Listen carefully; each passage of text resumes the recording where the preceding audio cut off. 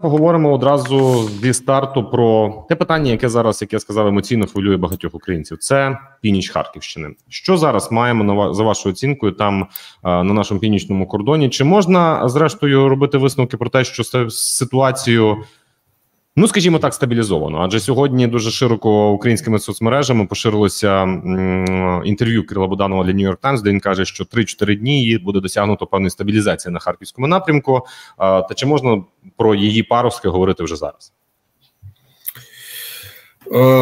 Я скажу, якщо коротко, то в принципі там не відбувається нічого неочікуваного. От те, як і говорили, неодноразово вже попереджали про те, що є загроза для прикордонної смуги Харківської області, через те, що планують росіяни, також і про небезпеку для Сумщини. Про це говорилося, писалося. Тобто те, що розпочалось 10 травня, у цьому не було нічого звичного і неочікуваного.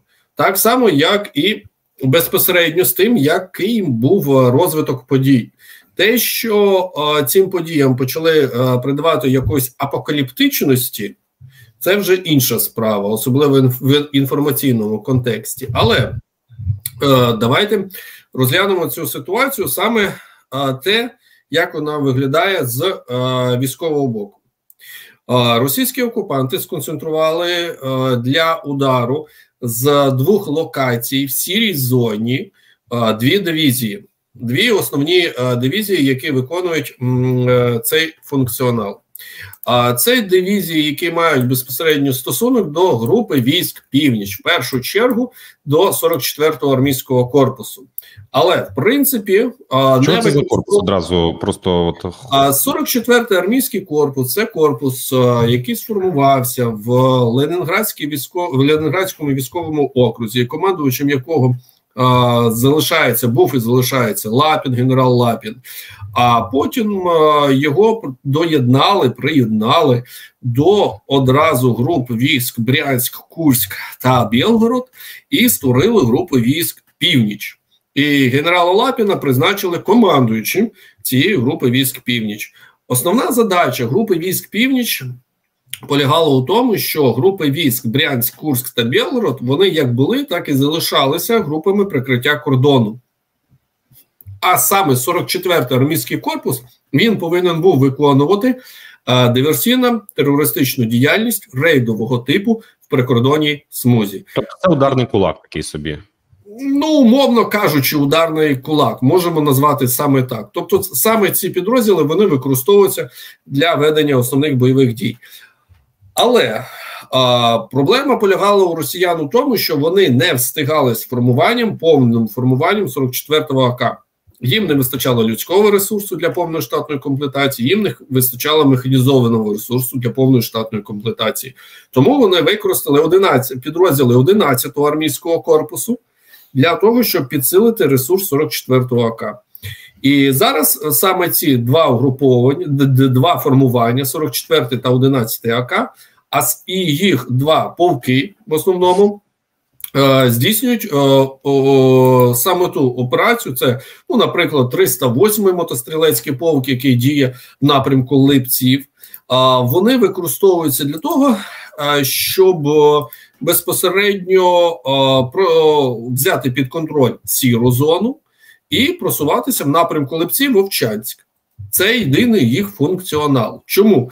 Тому що згадуємо банальні базові вимоги до наступальних дій полкового угруповання, полкового формування. За 24 години в наступі просування на відстань до 10 кілометрів. Це їх задача в наступі у полка. Російські полки, які діяли в наступі Липці та в наступі на Вовчанськ, вони за перші 24 години просунулись на 1-3 кілометри. Тобто вони з самого початку вже зазнали фіаско після початку цієї операції, яку я насправді називаю операція імітації.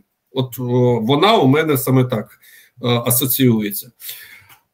Тільки зараз вони вийшли на рівень 6-8 кілометрів від кордону з Російською Федерацією. Тобто за 4 дні вони виконали неповний функціонал полкового наступу за 24 години. Це, я думаю, багато про що кажуть. Це при тому, що вони наступали переважно в сірій зоні, де відсутні лінії оборони, де відсутні рубежі, позиції, і взагалі там навіть спротиву ніякого переважно не було, окрім піхотної компоненти, якою були прикордонні загони, а також підрозділи територіальної оборони. І вони не повинні були чинити якийсь масштабний титанічний спротив. Ні. Функціонал прикордонників та функціонал територіальної оборони полягає у тому, що вони використовують свій боєкомплект, який є в наявності для гальмування ворога, та залишають свої позиції. Тому, коли 10 травня я почув про те, що підрозділи територіальної оборони відійшли з своїх позицій, що вони нібито там боягузи якісь і все таке інше і таке далі, то мене це здивувало так само, як і багато інших наративів, які одночасно почали розповсюджуватись в той період. Тому що територіали, згідно з їх функціоналом з 2022 року, що роблять? Вони гальмують, вони не чинять спротив ворогу. Функціонал прикордонника та територіала в сірій зоні в Харківщині – це функціонал прикриття кордону. Не титанічний захист до останньої каплі крові. Вони гальмують, а не тримають позицію. Там взагалі не було позицій, якщо на те пішло вже. Отже, цілком та повністю всі виконали свій функціонал. Зараз російські окупаційні війська підходять саме до тих рубежів, де починаються наші позиції. І саме зараз туди пересуваються регулярні війська. Саме тут починається вже зовсім інший формат ведення бойових дій. А саме військова операція оборонного типу. Тобто оборона починається тільки зараз. Ви кілька питань підняли. Давайте від крайнього. Війська територіальної оборони, які зустрічали там противника. Ну, я собі як от міркую. Я теж трішечки знаю, тут, ну, якби вже публічно це можна озвучити, хоча я знаю, ви, наприклад, про наші підрозділи жодного номера ніколи не говорите, як і інші представники інформаційного спротиву, але в публічному полі це є. 125-та бригада ТРО, вона приймала, так би мовити, противника на тих позиціях, де ворог наступав на початку. Я спілкувався із бійцями 125-ки, і вони говорять, ну, насправді нема функціоналу, у нас немає ресурсу для того, щоб ми це могли стримати. Танки є, нема. Артилерія є, нема. Максимальний рівень механізації, як от з їхніх слів, це «Жигулі». Ну, і це взагалі окрема історія про те, куди нас зараз рухається територіальна оборона і що з нею робити. Це можна говорити насправді, що окремо, тому що справді зараз є такий концепт, деякі бригади територіальної оборони переходять у сухопутні війська, деякі долучаються до корпусу морської піхоти, як їх забезпечують, що з ними робити, як їх використовували за 2 роки війни. Тут потрібно таку пост-рев'ю ще провести з цього приводу. Але тут питання в іншому постає. Якщо, от як ви кажете, це не таємниця, ми з вами неодноразово говорили, розвідка каже, ми знали і зараз рухається за тим сценарієм, який ми очікували, то чому, виходить, противника зупиняла лише неозброєна там бригада ТРО і Держприкордонслужба, яка так само, як ви кажете, цього функціоналу немає? Ну, невже важко повірити в те, що так і було задумано? Адже якби так і було задумано, то, напевно, не відбулася б ротація командувача ОТУ Харків, зараз Михайло Драпати очолює замість Юрія Галушкіна.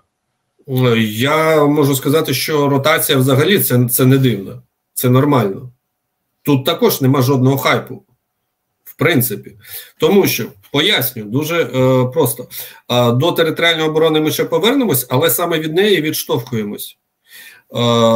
Функціонал прикордонників, функціонал територіалів полягає в прикритті кордону, про що я і казав. Вони займалися саме цим. Зараз росіяни дійшли до наших перших рубежів оборонних, тобто зараз починається загальновійськова операція оборонного типу, для чого будуть використані регулярні війська та безпосередньо резерви Сил оборони України. Для цього потрібен зовсім іншого типу командувач. Саме тому і було призначено Драпату, тому що зараз починається не саме фаза прикриття кордону, а фаза оборони, загальновійськова операція.